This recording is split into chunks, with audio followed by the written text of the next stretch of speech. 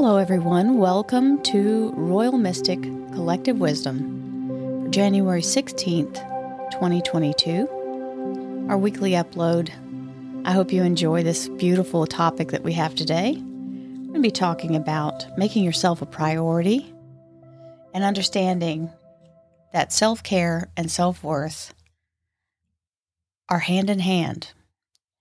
So let's start with the question of what is self-care, because people my age and I can't speak for the younger generation because this is part of something new we've all learned is to treat ourselves with a kindness and a compassion that wasn't necessarily promoted when I was younger.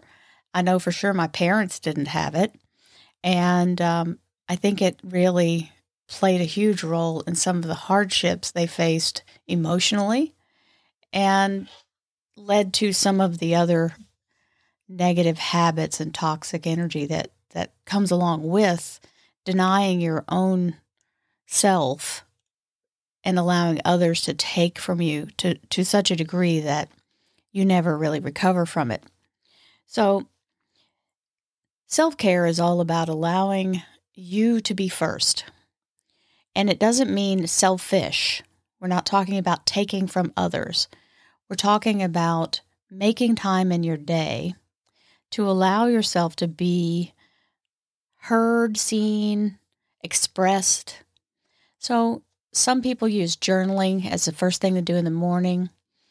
Have a cup of coffee and journal. Other people like to get physical, and so they'll take time to do yoga or do some kind of workout, small things. If some people walk and ride a bicycle, it can be anything that makes you happy. That's the basic thing, is to allow yourself to do something that increases your ability to connect to source and therefore heal yourself from the traumas of life and allow yourself to be in a place of restoring and rebuilding and resetting.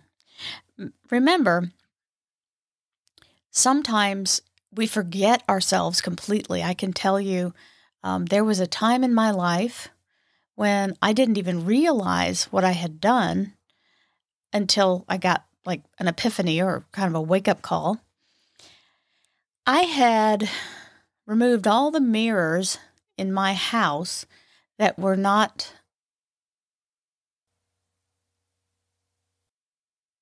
what I wanted to see.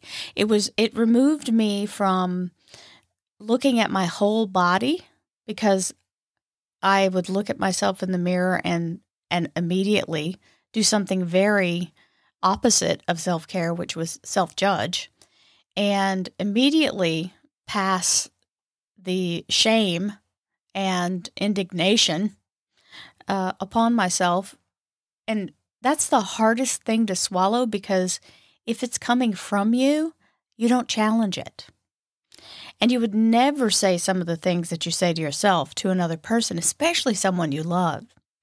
So we have to remember, we are people too, and we need validation and love and compassion and generosity of spirit as you would give to your children or your spouse or someone you love, any family member or friend.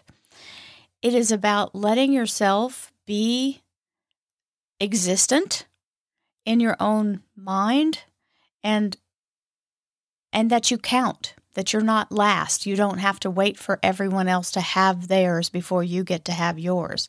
So if you wait till the end of the day, you'll be exhausted and you're not going to want to really give yourself good energy. Let's ask you this. The most important person in your life outside of yourself, whoever that may be, the person you love the most, the person you respect the most, the person that you want to be most like, how do you treat them? Are they first? If they call you, do you answer the phone immediately? Probably. Understand that you need to answer your own call from yourself, because your inner self is always trying to connect and contact with you. And allow yourself to understand this is not about physical. I'm not talking about a physical appearance, although that does matter. because you have to be able to accept yourself exactly as you are before you can change a thing, right? So you have to start from, here I am, but that's okay, right? If you don't like where you are, that's okay. I can change that. But if you never accept where you are, it's very hard to start from a place you don't know exists, right? So understand that it's important because this is where your strength is. This is where you are validated as existing and important and worthy and worthwhile, and being in that energy of giving yourself that attention. Because if you're starved for your own attention, how in the world can you form any kind of new routine or habit or change anything? It's just not possible to do it in a way that really connects with source and flow. So meditation is one of the ways to connect yourself and allow yourself to breathe. Breathing meditations are the easiest and the most connected you can get. It's a basic, perfect way to plug in. It's just to allow yourself to pay attention to the sound of the air coming in and out of your body. Allow yourself to go with the flow. Whether you want to do a workout or it's just, the thing is, you get to pick. That's the most important part to understand here. My way may not be your way, and that's fine. It's absolutely fine. Allow yourself to be okay with where you are and where you're starting so that you can move forward. Because if you don't face the fact of where you are, you don't even know which direction is forward.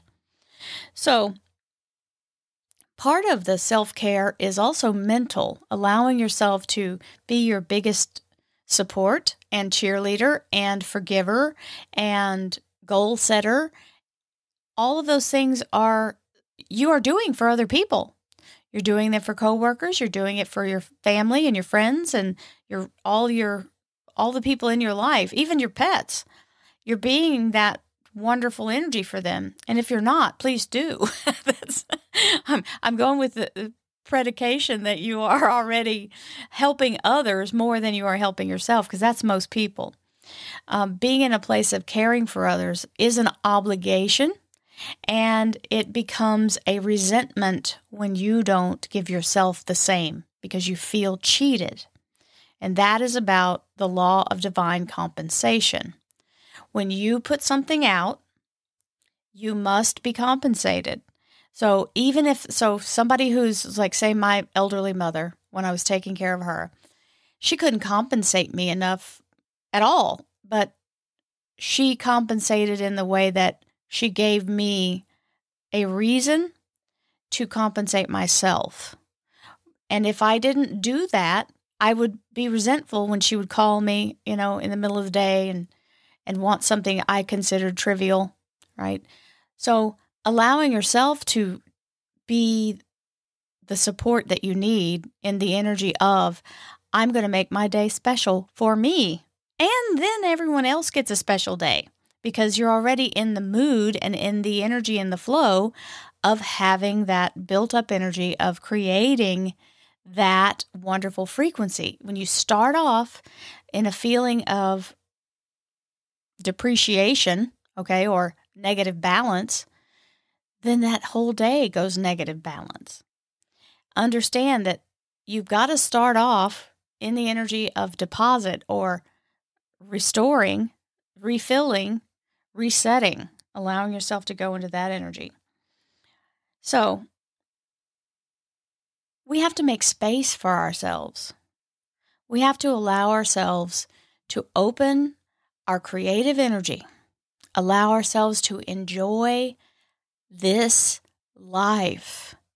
Life is supposed to be enjoyed and surprising and amazing, and bringing yourself the energy of feeling like life is just a fabulous adventure. And I know many days strung into years of not being in that place. But in my heart, I knew there was just this pull in my heart that kept saying, there is more to life than this. This can't be all there is. This is not what I know life should and could be. And then you have to go about figuring out, well, what if my life were perfect in the way of feeling support and love? I want you to understand that doesn't come from outside yourself. You can get all the people in the world to cheer your name, and you can be the most fabulous, wonderful person, and everybody knows who you are, and everybody loves you, and you can have all the money and all the prestige. And if you don't feel worthy, none of it matters. So training yourself to receive the energy from yourself that you are special and you are talented and you are creative, you are abundant and you are strong, you are loving and lovable. All of these things matter. And if any of those things I've just said hit a little spot with you and you went, oh no, that's I don't identify with that. Start identifying with it. Create it. If you can't create it, you will never have it. Because I can tell you all day long, I could tell you every single minute of every single day of every moment of your life. I could tell you, you're amazing, you're special, you're wonderful, you're just the most awesome person. If you don't believe it, then you'll start to resent me for telling you that. And that's what happens a lot of times. Our family tries to give us love and other people try to give us love. And that's why it doesn't matter what's happening externally. The self-love and self-care has to be planted from a root within yourself. The seed has to grow within you. And by extension, you will affect everyone around you. You will help them to understand what that is and allow them to watch your example and to feel the benefit of who you are. Because if you truly want to help others in your life, then you need to be vibrating at a supremely high frequency. If you want to really make an impact on people, get yourself in a place of absolutely living, in a place of releasing yourself from fear and releasing yourself from shame, releasing yourself from the need to please everyone else. What you want to live in is the energy of inspiration and allowing yourself to be that inspiration. And that, you know people like this who come into your day and you're like, oh, I'm so happy to see you. You just lift me up. You just lift me up. And so when two people like that get together and both people are in that high frequency, you lift everyone else up in the near radius of you. They just can't help but be lifted. So understand that that's the best blessing you can give yourself and other people. And right now, we are really taxed on just getting through a normal day, because normal isn't the same normal as it used to be. And so I want to talk about physical self-care and emotional self-care. So first of all, I'm not going to call myself completely out on this, but I noticed something when we were really thick in last year and everything was shut down and nobody was moving and everything was closed. I noticed I started forgetting to brush my teeth and forgetting what day it was and starting to feel this disconnect with life force itself. That is going to cause you a downslide that's depression. That's the beginning of getting into the hole, into the deep, dark pit of despair, right? And it starts with just something that simple and innocent, because I was denying myself what I would normally do on an everyday basis. And it wasn't that I was doing it on purpose. It was a side effect from what I was feeling. So understand that you start to cause yourself a physical issue without even knowing that's what you're doing. Now, it didn't cause me any illness. It wasn't that big a deal. I figured out what was going on pretty quickly, and I had to start to manage myself as if I had somewhere to be. And just having the feeling of having somewhere to be restored that energy within myself and allowed me to start being the person that I know I am without denying myself, without pushing myself to the side and going, well, this day is going to be just like every other day, and I'm not going to have any interaction with anybody physically, and it's just me and Jack, and nobody can see me. Nobody can see my hair is uncombed. And, I was justifying all of this. And that's when I started to catch myself and go, no, we're going to suit up and show up. That's what we're going to do. So I got myself some cute little athleisure stuff and started to dress as though I was going somewhere. I was dressing as though I was going to the gym. I was dressing as though I was going to the store. I wanted to be ready. I fix your hair, put on your makeup. I didn't go that far. I only put on the makeup a couple of times. But I wasn't a big makeup person anyway, so that wasn't that big a deal. I just want to point out to you, if you are, do it. Do what you have built up in your habits and your daily energy. Allow yourself to be yourself and the way you feel best presenting yourself. Present yourself that way to you, even if no one else sees it. You see it. Your eyes are looking at yourself. You're looking back at you from the mirror. So allow yourself to do that. And just to go back on that part where I told you, or I realized I didn't have any mirrors. I had my bathroom mirror, and I had a couple of little wall mirrors where I could see my hair and knew I wasn't looking like a cat slept on my head when I would go to work.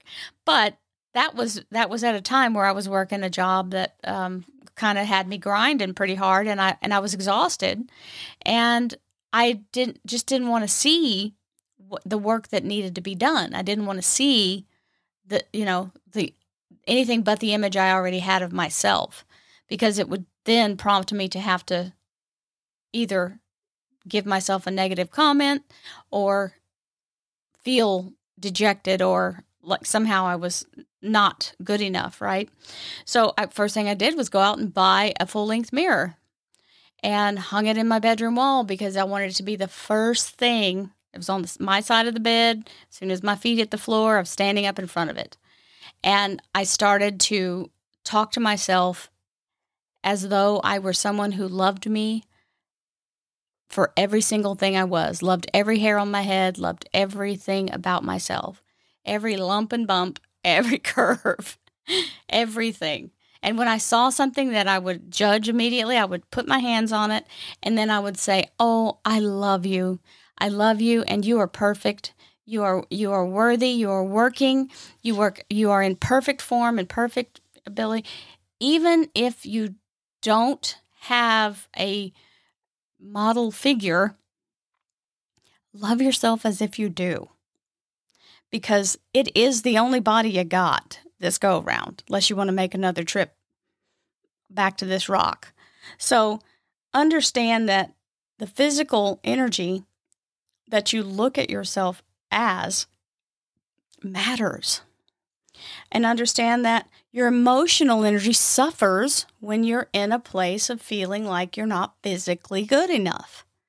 So if you have no illness or disease that is causing you to not be able to move, if you do not have a wound or an injury, then allow yourself to move, because our bodies are made for this, and it automatically will release the endorphins you need, the oxytocin, all of the feel-good stuff that comes with being strong and empowered, because you can feel powerful all day long, but if you can't make it up a flight of stairs, it's very, very much going to pull you back into the energy of feeling weak and unpowerful. So allow yourself to empower yourself to be who you want to be. If you don't like what you see or how everything is going, this is only temporary. You can change it. Allow yourself to take charge of your own wellness within yourself, your emotional wellness, your self-love. Speak to yourself kindly, speak to yourself lovingly, and allow yourself to do the things you would do if you were feeding your own child, would you feed them what you eat? That's a good question. Would you feed your animals what you eat? Because if you do, you're killing your animals. But if you do it in a mass load and you give an animal a cheeseburger every day, it's not going to live very long.